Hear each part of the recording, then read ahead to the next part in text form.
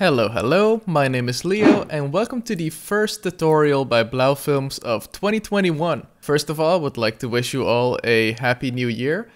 Today we're going to be looking at how to create Jupiter, one of the biggest planets in our solar system at a whopping 69,991 kilometers in radius.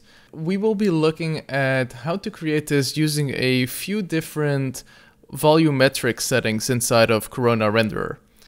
If you're using any other render engine, I'm sure you'll be able to have your kind of volumetric settings in there, or have a look if you can use your subsurface scattering to achieve a similar result. So the first thing we did is I have some references pulled up here, and the one on the left is the result that we made, and these other three are pictures I found from NASA on Jupiter. Now, the complicated thing when it comes to recreating planets is that it's very difficult for us to know what they actually look like. Each of these images are taken from the same planet, but they have different camera settings, and the bluey one at the bottom is even a spectral infrared image. The top two ones are basically our main reference for what we will be going for. As you can see on my image, we kind of ended up going for something slightly in between. Now, I managed to find a document that was explaining a little bit about the camera settings on the Voyager 1 space probe. What I found out is that there are basically two camera lenses attached to the Voyager 1. We have a 200mm, which is supposedly their wide-angle lens, and then they have a 1500mm lens for all of the longer close-up shots. Now, the 200mm lens, I created a camera, made it a 200mm focal length, and I added this Corona tag with some camera settings. And your ISO and your shutter speed, that's basically what you will be able to have your creative freedom with. You're mainly going to be using the shutter speed to get the correct exposure value that you're looking for. Now, the 200mm lens has a f-stop of 4.17. and the 1500mm lens has an f-stop of 11.8. Now, except for that, I've given it a few simple camera settings. I have a highlight compression of 1.5. The camera white balance is set to 6500, a very neutral color temperature. I don't have the bloom and glare turned on, but I do have sharpening turned on the default settings. And I have the depth of field enabled with a 8-bladed lens and bokeh center bias set to 1, bokeh vignetting to 1, and bokeh anisotropy to -0.5. So as you can see here, we have 4 layers that are making up the planet. At the bottom, we have the solid Jupiter. This is a sphere that I have scaled up to be 69,991 centimeters. Basically, we are working in centimeters because the abnormal scale of planets is just too big for this viewport to handle. But I do like to be working with some kind of similar unit, so when you start adding different planets together, or if you start adding a spaceship into the scene, at least this feels proportionally correct. Now, the Jupiter solid is just a sphere, but I've added this texture over here. If I go into my material editor, inside of the diffuse channel, I've added this 6K Jupiter texture that I found online. Now, I've added it inside of a filter node where I just basically increased the brightness a little bit and I gave it a 2% contrast and I decreased the lightness a little bit. For the reflection, I gave it a glossiness texture over here. I basically took that diffuse channel from the Jupiter texture into Photoshop, and then I played around with the black and white values to make sure that we're never really peaking above the 50% gray level. Remember, white is going to be a full glossy reflection and black is going to be completely matte, and I don't want to be going over the 50% because as opposed to something like planet Earth where you have water surfaces and other rocky surfaces, Jupiter is just a gas giant, so it wouldn't be able to be reflecting that much. I've even lowered the Fresnel IOR to 1.2. Usually I'm working at 1.6 as a standard value, but for this I felt like let's really bring it down. Inside of the bump channel, I have added in that same glossiness map to just give it a little bit of breaking up of the texture all over the surface of this model. What I did then is I duplicated that Jupiter solid and I scaled it up by about 5%. If I look at it from the side, and it's a pretty dense mesh, look over here, you'll be able to see that this is the Jupiter solid, and then here we have the Jupiter core, followed by the Jupiter haze, and then the atmosphere is sitting right on top of there. The Jupiter core and the Jupiter haze have very similar textures. If I look at the texture on Jupiter core, I have the diffuse channel turned off, then the reflection stays the same, the bump stays the same, and then we've added that glossiness map inside of the opacity channel. Remember, we're never working with values higher than 50% gray, meaning that our Jupiter core is basically completely translucent. It's almost a little bit of a fog that's floating on top of the original layer. I've then went into the volumetrics and I've set the mode to volumetric scattering as opposed to subsurface scattering. Inside of the color, I've added the diffuse channel, and inside of the scattering, I've added the diffuse channel as well. Now here we have the distance setting. You'll have to look at the volumetric settings in your own render engine. Inside of Corona Renderer, the higher you take that distance up, the less intensity you'll be able to have out of your volumetric scattering. In this example, for the core, a value of 660 was perfectly fine. It's still present, but it's not more solid than the layer underneath. Finally, we have the directionality at the bottom set to -0.5. For the Jupiter haze, we have a very similar texture, but with the only difference that we have increased the directionality to 0.85 as opposed to -0.5. If I take that directionality down to 0, you'll see that it basically becomes almost translucent. Now for the atmosphere, I've created a new volume material, so Corona volume material. When we did the Planet Earth tutorial and the Saturn tutorial, one of the things we noticed is that we need to have an atmosphere that refracts a lot of blue light. So in that case, we had an absorption color that was yellow and a scattering color that had a Fresnel gradient of some tones of blue. For the Planet Earth tutorial, I even went as far to take a picture of the early morning sky and then color sample those colors from our own natural atmosphere. The further away we get to planets like Jupiter, the more abstract these things start to get. So just from looking at these references and just really zooming in, I noticed that we probably need an absorption color of blue, as I'm not seeing that much blue interfering in the atmosphere of Jupiter. And for a scattering color, I've created a Fresnel, and inside of that Fresnel, I gave it a front to back gradient that starts with black and ends with black, the places where it becomes invisible. And then in the areas in between, I'm creating this gradient of light yellow with a little bit of green in there. Now you can even take this one over here and make it darker if you want to be sure that you have more of the planet visible in the center.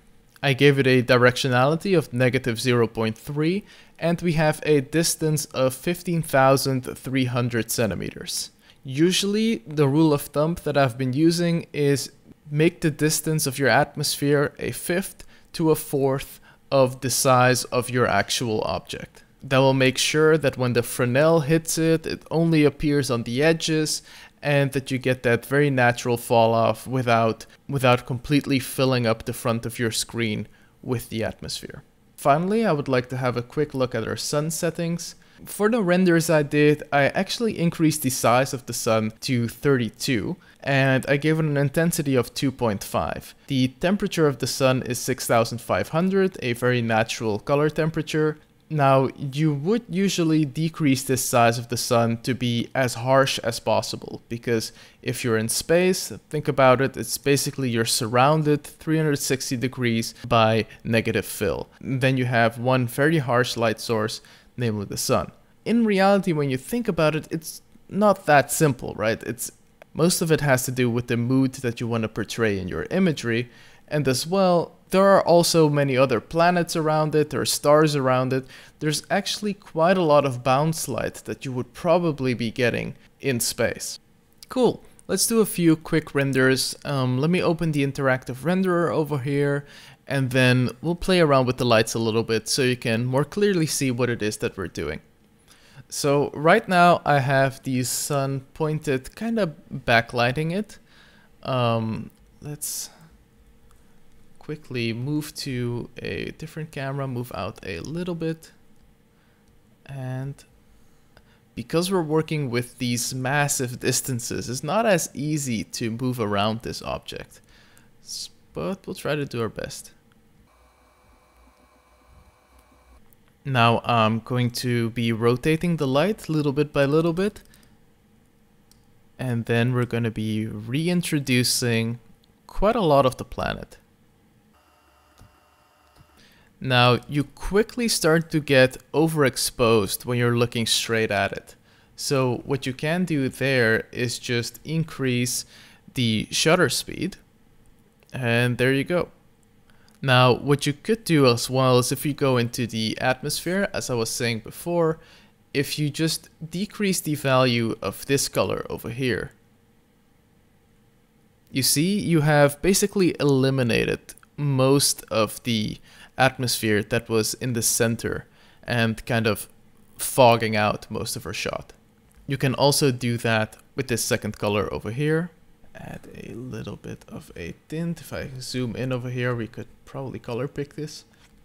We've actually been working on a science fiction short film, Syntactic Labyrinths, for quite a while now. Actually, it's been taking way longer than expected, but I've gained a new appreciation for working and tinkering with all these planets in Cinema 4D, and yeah, I hope you can learn something from this. Let me show you what happens if I decrease the intensity to be a full harsh light. You basically get a very harsh shadow at the bottom. This is basically what you would do if you're trying to create some kind of a moonshot. There I usually love to work with harsh lights. I'm gonna give it a little bit more of a shadow diagonally, so I'm going to increase the rotation angle a little bit, decrease the angle. I'm gonna decrease the shutter speed to 1/500 so we get a bit more light in there. And one of the things that makes the difference between these two NASA images over here is that on this one, the color temperature is a bit warmer on the camera. And here we're working with a much colder camera temperature. So what we could do is we can just actually go into the white balance of the camera. We could bring that down to about tungsten light. So we bring that to a 3000, and immediately you can see that we're basically completely blue. If we have our camera balanced to tungsten light, which is generally speaking a very warm light, then the camera is going to be overcompensating by adding a shitload of blue to then create a white light when looking at tungsten. So if we bring that to like fluorescent, there you go. Now there we're getting a pretty much of a one-to-one match when it comes to color temperature over there. Now what I will do is I'm quickly going to increase a little bit of the intensity of the light. Not much, just a touch. And yeah, there you go. I feel pretty confident with the look that we're getting. So that's it, guys. Thanks a lot for watching. I hope you got to learn some basic techniques about how to create planets. And yeah, thanks a lot for staying tuned to this channel. I'm really enjoying the response that we're getting so far, and this year should be a great year. We're gonna try to make the best out of it. Be sure to subscribe, like this video, comment down below if there's anything you want to see. If you're stuck with something, if you need any help, feel free to leave a comment. I'll be sure to reply. And yeah, thanks. Cheers. Talk to you later. Bye-bye. Now, before I leave, I was quickly doing a few more things. So I added this sphere and I just gave it a black material. And if you align it right in front of where your sunlight is coming, it's actually very fun to create these very ominous looking dark shadow spots all over your planets. Yeah, if I just duplicate that sphere and I half its values, or let's say divided by 4, so /4, and then I move it a little bit to the side. We'll probably have to move it a little bit closer to the subject. Yeah, there you go. We'll have to move it a little bit closer because it's a smaller object. And there you go, we got this very ominous looking, almost like Death Star looking shadow that we got going on there. So yeah, definitely try these things out. And you know, like, okay, now we're just absolutely going ham. But create a cylinder, give it a radius of 25, something that's very tiny in comparison with these. I'm gonna align it towards our shadow is, which would be somewhere there. And now I'm going to increase the height, be super long. Okay, perfect. There you go. I'm gonna move it upwards and there. And now I'm gonna go to create Corona light material, give it a intensity of 100 and a color that would kinda give it somewhere around here, a hot burning color. And I feel like we might need to increase. Oh, there you go. There you go. Now we do need to kind of realign our laser a little bit. That's good. And we could increase the radius to 210 just so we get a clearer view on that viewport. Oh, there you go. That's the end of Jupiter, right? Ooh, I actually really like the hot red, but let's try something like a deep purple. Oh, that's very interesting. It almost looks, well, it is going inside, but the way we've positioned it, it almost looks as if there's a hole that's inside of the planet. Either way, I just thought let's turn on the recording for a quick second again and just show you what you can do with these planets and how to just, you know, have fun with it. And now that we're here, you know, let me just show you something else as well. On our ArtStation store, I have all of these different products. Some of them are free, like we have some decals, safety decals pack, and industrial decals. We have these realistic moon phases that are free as well, and CRT TV diodes, UV checkerboard backdrops. These are great for just general everyday workflow, at least for me. And for all the people interested in screenwriting and directing, I've created this building worlds worksheet over here. It's free as well, just feel free to download it. And if you're ever having struggles with your stories that you're trying to come up with, it's a good exercise. It's a fun exercise that works for me, and you know, maybe it works for you. What I feel might be relevant to you right now is this 100 organic starfields pack. For Syntactic Labyrinths, our new space film, I went through the trouble of extracting 23,350 real stars from real NASA imagery. I just ran this algorithm through it that extracted each one of them, and then I repopulated them inside of Trapcode Particular with a randomizer. And then I re-exported 100 different 32 bits EXR plates that are all completely random. They are 32 bits, and if you're ever trying to do something space related, or if you're trying to do some kind of day for night conversion, I feel like this is the best in the game right now. I feel like this is the best organic starfields pack in the game right now. $5.99, you can get it.